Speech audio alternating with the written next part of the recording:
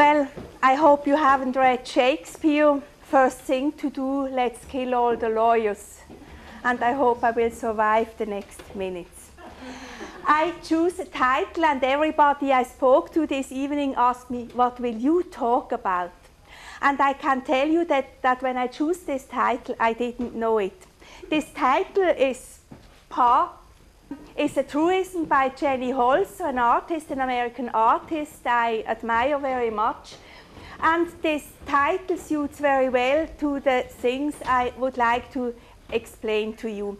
And you will see that a lot of points I touch, a bit from a legal perspective, have already been mentioned, especially by Vera and Dominic this evening. I come from another side, and I focus very much on firms and their managers. So I'm glad I have glasses and a bit longer hair, no blazer, but I have, I hope, the assets for a little success. What we have gone through the last 2 years, at least since Lehman, November 2008, is that we had to recognize that all the thoughts about self-regulation, about compliant behavior of firms were very much deceived. And what I now suggest is that you image to yourself that you are, like in the film, The Club of the Dead Poets. You stand like the headmaster on the table, look around in the large field of corporate governance and compliance, and I will pick up some plants for you and explain it for them.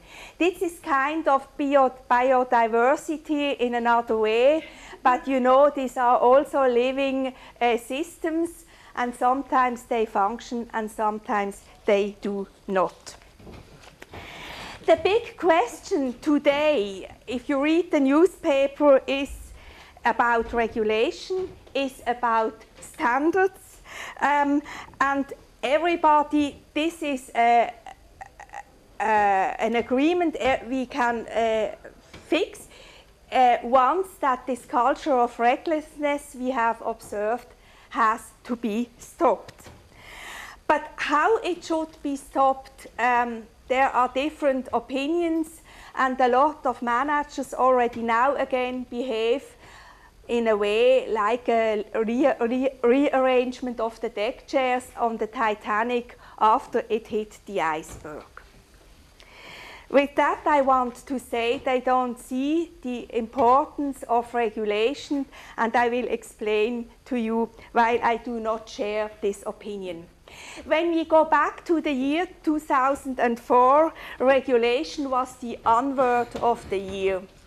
Everybody talked about regulation and said, oh, it's a mess, you shouldn't regulate the economy, let business do the business, that's why it exists.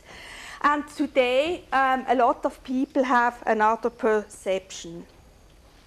I think that the free market cannot operate without a highly regulated environment, and enforcement is key.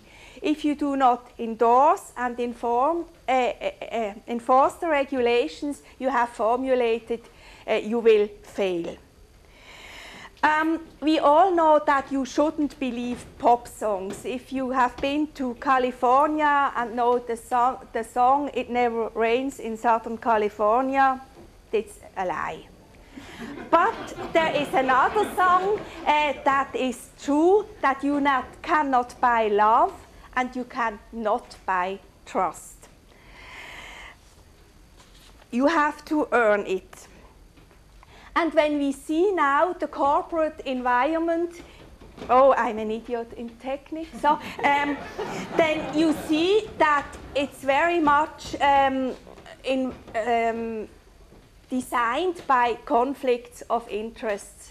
And I will focus now on the conflicts of interests we have in the subject of corporate governance, but I want to mention that a lot of business models, especially in the financial sector, are very much based on conflicts of interest, and these are more and more perceived as kind of corruption. If you imagine the case of Lehman Brothers, of all the securities that have been sold also in Switzerland by banks, these were advisors, sold themselves as advisors, but at the end there were sellers, like car sellers. They wanted to sell securities because they got kickbacks. That's a kind of corruption. Then what you also have in the corporate environment, especially also in the financial sector, is an anticipatory obedience. That means that the behavior of the management as role model has a great impact on the behavior of the employees. And here you can take the case of UBS as well, who on the paper was a model of good corporate governance, of good corporate compliance. But what you had in reality was that the incentive system let the regulations, the internal regulations, let them be void and null, because people didn't know how to behave in a proper way, because the signs they had from the top management were contradicting their own internal regulations. Then you have the phenomena that rumors about abuse of position by managers affect the behavior of the people working in organizations. And it wasn't mentioned, but I'm also a judge in white-collar crimes, specialized in such cases.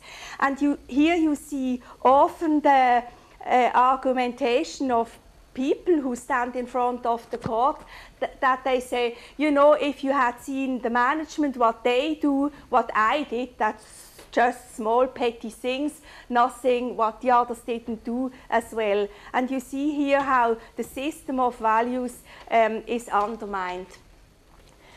Then another point I would like to mention is we should stop, and this is for me personally a very important point, to think that greed is kind of intelligence. Being greedy is a sign of narcissism and mediocrity. It's not a sign of excellence. When we now come back to the aspects of corporate governance, I would like to mention first the agency theory. This is a theory dating from the first publication in 1932. And it focuses, I want to read that the interests of the directors in a firm and managers can diverge from that of the owners of the firm, and as reality shows and has shown, often do so. In the light of the financial crisis, many senior managers have not only shown lack of talent, but also a clouded judgment regarding their own interests, and that's what they consider the interests of others. When we now go back to the Swiss law, then it's interesting, and I've looked it up for this evening, that conflicts of interest in our legislations, in the Code of Obligation governing corporations and other provisions, it's hardly mentioned one. And if we then go back to the international comparison, if we see where do we stand in Switzerland, I found a report by the World Bank where Switzerland rates 165 on the index of protecting investors. It's an overall ranking of 21 for doing business in Switzerland. So the importance of the paradigm of the agent theory is very important if we talk about corporate governance. And here I come to the notion of compliance. If we see the other institutional factors you also mentioned when you spoke, Dominique, about values, there we have moral norms, social norms, ethics and reputation. And here we come to the concept of behavior of compliance. which is a form of risk management. And now you see why I choose the title, Protect Me from What I Want, protect the firms, but protect also the managers from what they want. That means they have to manage their reputation and their legal risks. Mark has spoken about the reputation risk. I won't go into that, but I will slightly focus now on the legal risks. The notion of compliance consists today of 3 factors. These are the legal risks I mentioned. Then the part of integrity, which says you do what you say what you do, and you do it in a transparent way. A compliant behavior today is not only for the firms in the financial sector a license to operate. We have this notion since the 93-94 in Switzerland. There was der Schweizerische Bankverein, formerly the first bank who introduced this concept and this position, and today you find it overall in the economy of Switzerland and in the world as such. And the third factor of compliance is that what Vera went into is the respect for the context. And I would like to focus on that a bit from another subject. If you see the discussion about Swiss banking secrecy and tax legislation of other countries, then you see that today the expectation of the society is that tax law and tax things are treated as like other things, and you have to respect the law also of foreign countries. And this concept we had in Switzerland about banking secrecy, but also the way we discussed about tax policies of other countries is dead. So this respect for a context mirrors then in the respect you have from the civil society as such and from other countries as well. I have here, I will not comment on that further because of the time, a wonderful sentence by a judge I admire very much, Brandeis, an important judge in the 1980s in the US, and he speaks about standards. And when we speak about standards, then we have to focus on the fact that in our society today, it's not only the legislation that defines what we have to do or what we shouldn't do, but it's a major impact now comes from NGOs and intragovernmental organizations that define standards and expect firms and nations to fulfill these standards. So the consequence of this development is that you must see that the legislation does not define anymore what you can do and what you shouldn't do. From firms, I speak about the respect for the context. Is expected that they today take into consideration by their decisions, for instance, global warming, social consequences, etc., of their behavior. And if you see now these developments with these suicides in Taiwan of workers in firms, so in the chain where you create services and products, you have to take into consideration what would be the consequences for others as well. One example of a firm who does that consciously today is Siemens. After this big crisis it went through, they try now to really live after these words, not only focus, write that on the paper, but really do it.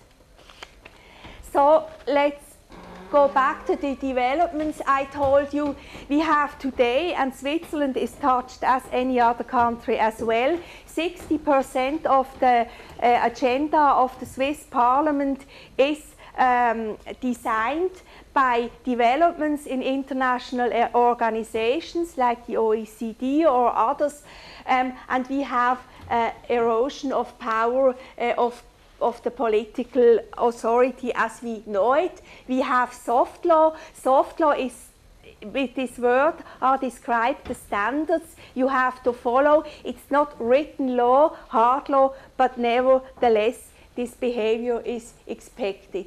Then we have other developments Dominic mentioned as well. I found this notion of the third cultural generation very interesting, and you have this responsibility of business to society. Whoever has read Luhmann knows that business economy is not the society, it's a system in the system society. So managers should not focus on the fact that they think they are not understood by us or politicians. They should regard themselves as part of a responsible society. Interesting also for you that we have a reactive process. That means that standards often finish as law, as national law. We have this, for example, in the fight against corruption in Switzerland. Since some years, corruption is a penal fixed in the penal code, and imagine 5-6 years ago you could deduct from taxes the briberies you had paid. Today you cannot imagine to do that. So to finish, where is the power? I think, and this was mentioned with other words today as well, we need more upstanders, not bystanders. I think the most damaging that happens today is an opportunistic behavior where people are quiet, do not stand up and say what they see and what they think. And then why I say that, I finish again with Jenny Holzer. People will not behave if they have nothing to lose. In the moment where they have an individual responsibility for their behavior, they will think twice about what they do or what they don't. That's my message.